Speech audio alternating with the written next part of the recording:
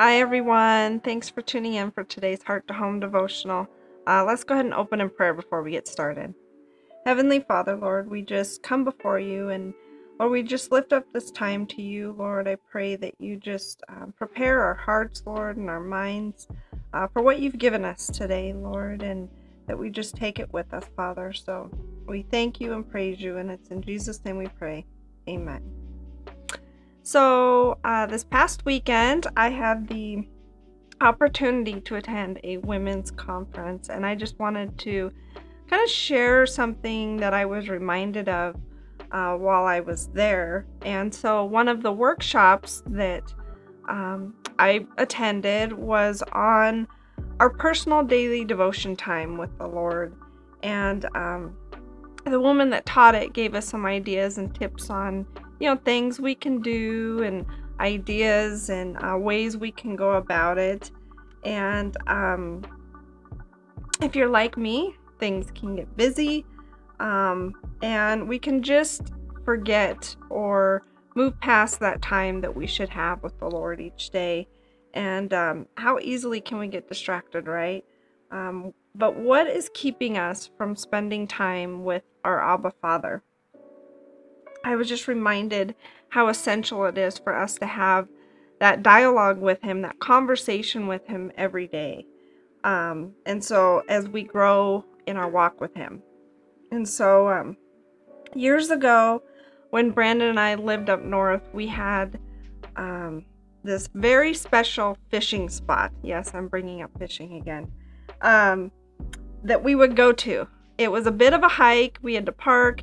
Then we'd start walking through this field that went around the almost like half of the lake. It was quite a little bit of a hike.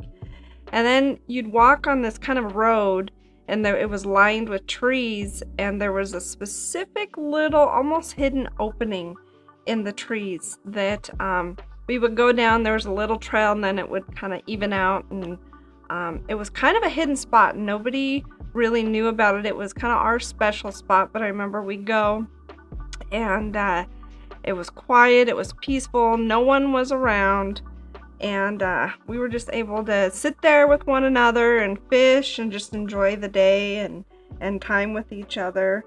And it made me think of Psalm 91 verse 1, and it says, "He who dwells in the secret place of the Most High shall abide under the shadow of the Almighty." So I kind of thought, do you have that secret special place with the Lord, that special time, a place and time set apart for just you and him, a meeting place? It can be anywhere, it can be any time of day. Unlike us, the Lord is there 24/7, just waiting for us to go to him. And if we don't have that special time and place, what are some things that we can do? Do we need to get up a few minutes earlier in the morning to allow us that time with him? We can do it in the car,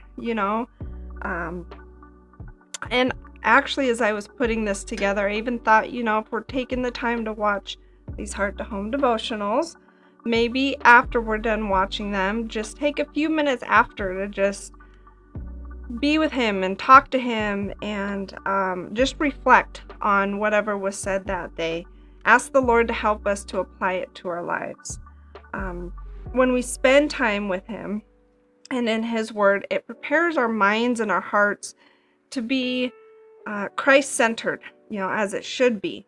And the end of that verse tells us that we shall abide under the shadow of the Almighty. And that made me think of like when a hen covers her chicks with her wings, they kind of go underneath to protect them. And so something I've noticed is after spending that time with the Lord, my heart and my mind is in the right place where it should be. And he's at the forefront of my mind afterwards. And so, when we do that, we're able to be the sons and daughters that we're called to be to the world around us. And I'm sure many of us probably already do this, but for those of us that sometimes just let that time slip by during the day, let us just seek ways to find those times. And, we're getting ready to go into one of the most, in my opinion, the most important times of the year, Resurrection Sunday.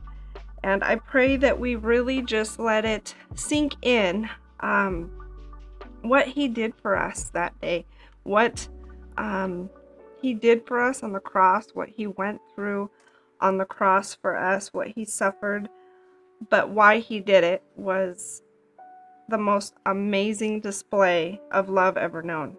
So why? So we can spend eternity with him.